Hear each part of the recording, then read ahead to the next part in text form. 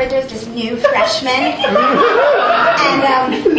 she has this history of having roommate after roommate who kill themselves. It's crazy. Oh my God. You mean the roommates kill themselves and then they put it... Yeah, she has a strange effect on her roommate, so I'm so glad that I'm rooming with a sophomore. I'm, lucky. Oh, sure. I mean, I've never had a roommate who's ever killed herself, not once. This is your heavenly Father, the Lord.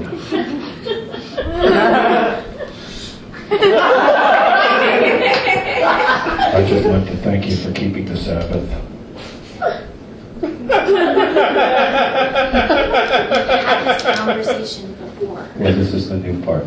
I'd like you to convince your roommate to kill herself. You can't do that, Father. This is your heavenly Father, the Lord. I know. Susan, I can make shit really tough for you. Touche. I know you can. You've done it. So then Brad says, no, I think I'm not going to go to the dance, So, okay, whatever. I guess he's not going to go. I guess he's not going to go. It has nothing to do with me. Right? It might have something to do with you and the way you eat bread. What? Are you happy? You have earned your place in heaven, Susan.